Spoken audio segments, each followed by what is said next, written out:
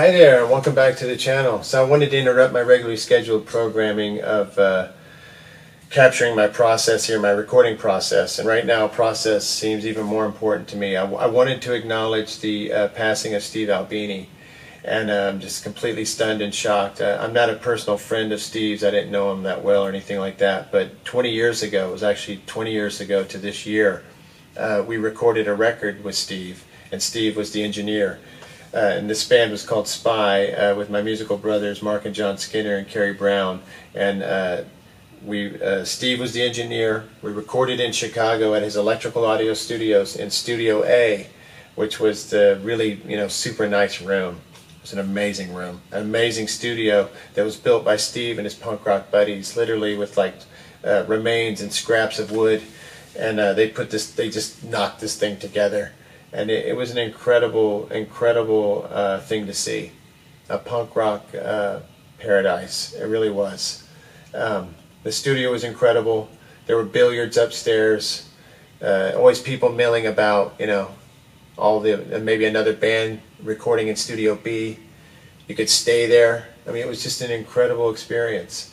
And the way it was all kicked off, I guess it's cathartic for me to, tell this story, but we were looking for somebody to record a record, and I had been in another band. We'd been in another band before that had gone through the whole corporate rock thing, and so reading The Problem of Music really hit hard. I knew exactly what Steve was talking about, and so this time around we had a different mentality, and so we had the idea of recording with Steve, and somebody told me, well, just call him.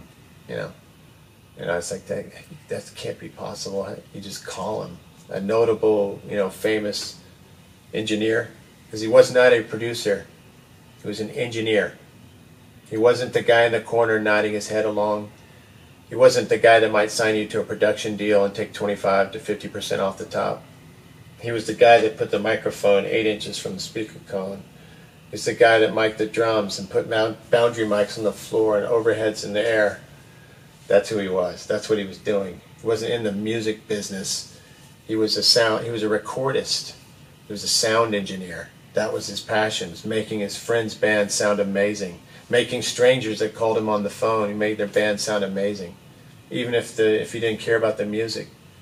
It's just unbelievable. Never encountered any other person like this ever. Especially not in the music business. It's exceptional. So somebody says, just call him, ask him, be cool.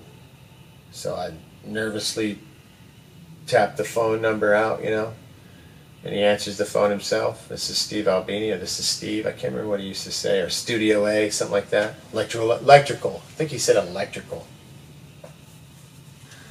But I started, I told him who I was, and he said, yeah, I'll record your record. It's no big deal. I'll see you in Chicago. So I'm like, you gotta be kidding me. So we go to Chicago, and we get there. The place is incredible. It's like, it was so inspiring. It really was. It was like this guy put together this amazing life for himself, doing exactly what he wanted to do, surrounded by the people he loved. Man, it was so impressive and so impactful, inspiring, and I don't even know what to say. It was just major. It was like, whoa, what is this guy doing, Incredible. The studio was amazing. It had a billiards table up there, a kitchen, his own living quarters, we each had our own room that we rented. It was part of the deal, You get cost of tape, place to crash, get to work with Steve Albini. It's unreal. It's incredible. Once in a lifetime experience. Once in a lifetime chance, And he had the most amazing rock and roll VHS collection I've ever seen. It was incredible. Saw a Cheap Trick tape, a Passaic show from New Jersey. I hope I said that correctly. And unbelievable. Great movies too, but the rock and roll stuff is unreal. It's like the craziest stuff you've ever seen. He had it all. It was just an incredible place to be. And then you'd go down into the lower chambers, and there was Studio A. Man, analog gear to die for. He had been smart, and all through the 80s, going to fleas, little trades and swaps, tube swaps, buying tubes, buying Ampeg gear, preamps, boards, mixers, all that kind of stuff, and just slowly accumulated. And then he ended up with just this incredible studio. But he did it the old-fashioned hard way, like time in the saddle way, and that was his whole thing. And it's just this high level of ethics that you just never see in anywhere. Not just music or entertainment type stuff, but anywhere. And that mentality had such a major impact on me. It actually impacted my wife. She told me today that when I came back from Chicago and what I got from being involved in the Electrical Audio Forum had such a massive impact on my life that it impacted my wife and the way she does business in real estate. I'm not even kidding. That's the kind of impact a person can have. And that is the impact that Steve Albini had. It was on the ethics side of things. I mean, the music, come on. It's some of the greatest recordings ever made. The drums. The guy who invented Fire by Shellac, listen to those drums. I mean, come on. If you want to hear ugly art that's mind-altering and life-altering and mind-blowing, Kerosene, Big Black, Bazooka Joe, life-altering stuff. And then you start talking about this list of records, thousands of bands. I don't even know how many bands, probably I'm sure over 1,000. Most of them just called him. That's what Kurt Cobain did, just called him. He told me, we were talking about Kurt Cobain because Mark got to use Kurt's Valeno guitar that he used on that record. And he told me that that's how it all started with the Nirvana thing, is he just called him on the phone. Just like anybody would, because that's what you did. You called Steve. You didn't want a manager. You didn't want a label calling him. He wanted you to call him because you're the artist. You're the producer. He's the engineer. He's working for you. It was just incredible. The whole philosophy, the whole mindset, the humor, so much humor, so much fun. After like about halfway through the first day, we all started laughing, and I learned so many cool Midwestern things that I had no clue about. I'd never really spent much time in the Midwest. And the Midwest sensibility is very different for somebody who's a Southerner. I'm from the South. And I always stayed in the South. I was from Texas, the lowest part, usually. In California, I was in the southern part, and now in Georgia. And I was in Georgia for years. So all this Midwestern stuff is completely foreign to a person like me. And the way everything is cut and dry and to the point. And he had that, he had absorbed that too, and he absorbed the Chicago way, the work ethic, the whole thing, And it was heavy. It impacted me in a major way. I got involved in the forum, and all the unbelievable, incredible bands that were in that orbit, that were part of that forum, just regular people that were just in these incredible bands. And a completely different construct, a completely different rock and roll construct that was like the biggest breath of fresh air for me. I just could not believe it. I still can't to this day. And I think back to what that forum accomplished and what Steve was able to accomplish. I mean, his death, he's in every mainstream publication, every major paper. And he always operated in the trenches. He never went mainstream, never. He recorded Nirvana because he called him just like everybody else called him. That actually hurt him. Anytime that's what he would tell you. If you get near him, they're going to hurt you. He talked to us a lot about that stuff. I mean, I'd say a lot. It was probably a 30-minute block of time that he talked to us about the music business, and and we told our story of what we'd been through, commiserated on all that kind of stuff. But they'll burn you every time. I mean, that's just the way the system works. And in Steve's world, he was not doing a minor league thing. The forum wasn't about, hey, let's get involved with this and do stuff in the minor leagues and maybe we'll get signed to a big label. That's not what it is. This is the A game. We're doing it right now. It's our music, our way. We'll release it through friends of ours with handshake deals. Nobody's signing any of this stuff. There's no lawyers involved. See the difference? It's a whole mentality. It has nothing to do with anything that they talk about in the press that they're gonna talk about. Because you really have to understand that forum, because it really was an extension of Steve. It's not like he was hands-on or anything like that, and we did a lot of stuff that had nothing to do with him, didn't involve him. Like I said, I wasn't a personal friend. I wasn't involved with him in a personal way. But because he set this structure up and he let people thrive inside of it, people thrived inside of it. I mean, really amazing things happen. They're still going.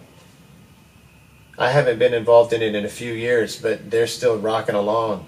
And they had these incredible get-togethers. They were like music festivals that were the complete antithesis of everything I hate about music festivals. There's nothing commercial there. It's like the complete opposite of like a South by Southwest type thing. And these incredible bands, one after another. And I've never seen so much Midwestern precision. I mean, they would go on, play a half-hour set, off the stage. Maybe 5 minutes change. Boom, next band. Play, off the stage. Next band. I mean, this went on all day and all night with precision like a machine. So impressive. No screwing around. Nobody's, I mean, everybody's having fun. People might be drinking or indulging or whatever, but everybody knows what they're doing. This is work, man. Whew. Powerful. All these incredible people that were involved in that place. All the people that were surrounding Steve in that studio. These bands, these unbelievable bands. I mean, unbelievable. And it's like, it's not known, and it doesn't need to be known. This world doesn't need acceptance from the mass culture. That's not the goal. The goal is to make great art right there, right then.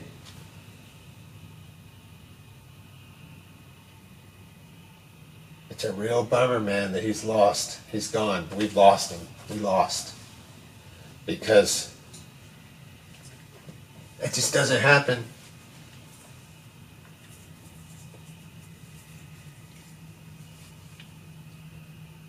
Those kind of guys don't show up very often. I saw a thing in one of the interviews that he had done recently, and he said something about being righteous, and that's what I took from him. He had such a huge impact on me. It actually had an impact on my wife. She told me today, she's in real estate, and the things that I learned from the forum, from those people, and the things that I learned from Steve, from my brief time around him, it was 7 days. It was 4 days of recording, 3 days of mixing. The things that I learned and the things that I told her that I was expressing as I was, having this experience actually impacted her in her business life. The way she viewed a business deal, the ethics side of it, and thinking about things in an ethical way, instead of a selfish way or instead of a underhanded way that gives you some kind of weird advantage. That's the way it's usually done. So it's a huge loss on many, many levels. The first being musical, because of all the great music he made. My favorite being Shellax, the guy who invented fire, and Kerosene by Big Black and Bazooka Joe. But I love all of it. And it was just, I remember when we made the record that the intern, the assistant engineer, there was a couple of them, but the main one that was there for the weekends, and also when we went back to mix, was Andrew Mason, the guy who ended up founding Groupon. And that was an unbelievable experience as well, because I was so impressed with him. He was just such an impressive kid. He had this website that called Policy Tree. I think it was called Policy Tree. And I was blown away by that, blown away by interacting with him, blown away by watching he and Steve interact. It's like next level stuff. I was like sitting in the room thinking, man, these guys are way smarter than I am. So it was just, that kind of experience. Gonna live with it for the rest of my life. I feel so fortunate. I'm just so sorry that all these bands out there can't just call him up and go record with Steve Albini. That just bums me out big time. That everybody I know or anybody who wanted to can't see what that was all about, because it was major. And you know, just cool things about Steve. Like when we were there, he kept talking about baseball. And they had this baseball team called the Electrons, and they literally wore like uniforms and everything. I mean, they were serious. And our bass player Kerry was actually had been a professional baseball player and everything. So we actually went and played with him. Steve actually slept in, but he insisted that we do it, and then he slept in. But we went out and played anyway. And one of the other engineers, Greg Norman, he just cracked it. I thought I could hit. You know, we were doing okay. Then he stepped up and just, you know, was out of the park. But I was just blown away at how structured it all was. Like the baseball was, anything they did, anything he got involved in, it was like, you know, next level. But in closing, I was thinking about an article I just read, an interview. And he said something to the effect that he hated goals and that he just believed in process. And man, that just hit me so hard, because I've been struggling so much making these goals that, you know, frankly aren't attainable at the moment. And then disappointing myself, realizing, oh, that ain't happening because you have not made that goal, and so you failed. And his thing was like, you know, that's what you just set yourself up to fail when you make the goal. Worship the process, not the goals. You know what I'm saying? Get in here and just do it every day and enjoy and love that. And then who knows what kind of fun stuff can happen. If you just focus on the process and not these goals, it'll just disappoint you and make you feel like a loser.